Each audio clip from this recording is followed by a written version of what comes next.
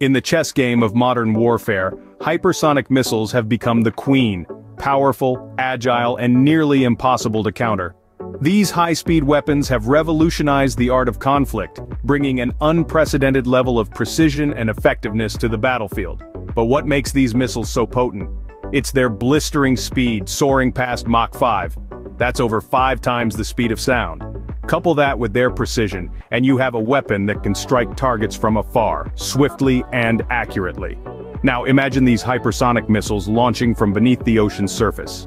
That's right, we're talking about underwater hypersonic testing. This development takes the game of warfare to a whole new depth, literally.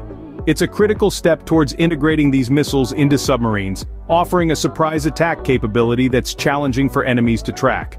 As we delve into this era of underwater hypersonics, the stakes are high. The United States, Russia, and China are all vying for the upper hand, each pouring resources into developing this technology. As the world's superpowers race to harness this new technology, one question remains: who will reach the finish line first? In the heartland of America, Indiana, a project of unprecedented scale is underway. The U.S. Navy is spearheading an initiative to construct an underwater test facility designed specifically for hypersonic missiles. This isn't just a building project, it's a scientific endeavor of great importance. Hypersonic missiles, known for their speed and precision, are becoming crucial tools in modern warfare. And this facility will serve as a crucial testing ground. But why underwater? That's where the real intrigue lies. The behavior of hypersonic missiles underwater remains a largely uncharted territory. Unlocking the secrets of how these missiles operate in such conditions is no small feat, but the benefits could be monumental. The ability to launch hypersonic missiles from submarines could provide a new surprise attack capability, making these weapons even more formidable. The facility will play a central role in understanding and harnessing this potential. This facility is not just a testament to technology but a bold statement of intent in a global race. As the world powers vie for supremacy in hypersonic weaponry, this underwater test facility represents America's determination to lead the way. As the saying goes, keep your friends close and your enemies closer. In this race, the adversaries are Russia and China. The hypersonic race is a global contest not for the faint of heart. It's a triathlon of technology, precision and speed where the United States, Russia and China are vying for the top spot. The stakes are high and the rewards even higher. Russia, the seasoned veteran, is making significant strides, outfitting its submarines with hypersonic missiles. It's like watching a chess grandmaster at work, each move calculated and precise. Russia's progress is more than just a technological marvel, it's a game changer. The ability to launch hypersonic missiles from submarines adds a new element of surprise, making them harder for adversaries to track. Then there's China, the rising star in this hypersonic race. China's advancements in the field are noteworthy. Their progress is akin to a sprinter gaining momentum, running tirelessly toward the finish line. The timely development and deployment of hypersonic missiles have become increasingly critical for them. It's a race against time, and every second counts. But let's not forget the United States, the seasoned trailblazer. The construction of the underwater test facility in Indiana is a testament to their determination to stay ahead in this race.